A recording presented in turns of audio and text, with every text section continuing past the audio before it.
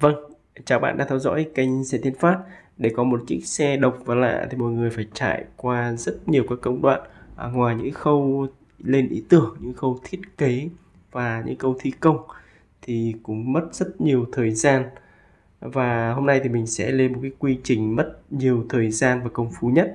Đó là cái quy trình làm thân vỏ đối với một chiếc xe ô tô.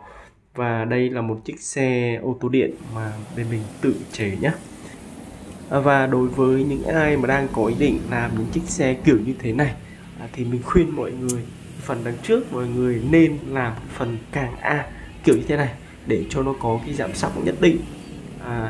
Tại vì đầu tiên thì khi bắt đầu mới lên làm ý tưởng thì mình nghĩ rất đơn giản thôi, nghĩ làm chơi thôi, vì vậy là mình không làm được A như thế này. Nhưng mà sau khi mà làm xong mà chạy thử thì phải nói rất là dài nhá, rất là sóc đây. Và tiền thân là như đây, đây là tiền thân như này, gần như là không có, chỉ có giảm dốc sau thôi, còn giảm dốc trước nó không có. Thì khi mọi người lái nó cực kỳ là nó sóc nhá, và nó rất là chênh vênh. Vì vậy mình đã quyết định tháo ra và mình sẽ thay đổi cái hệ thống càng A đấy, như bây giờ đây. Đó là một cái điều lưu ý mà mọi người nên cân nhắc nhé.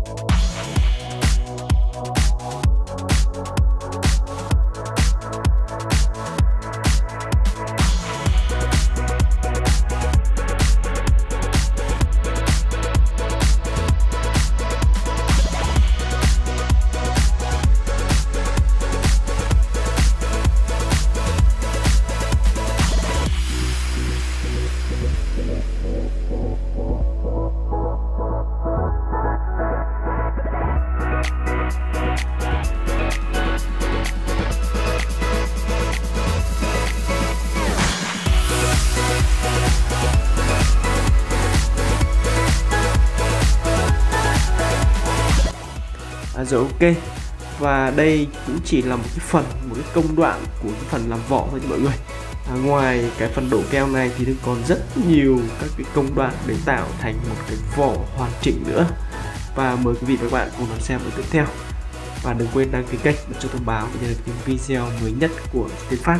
Xin chào và hẹn gặp lại.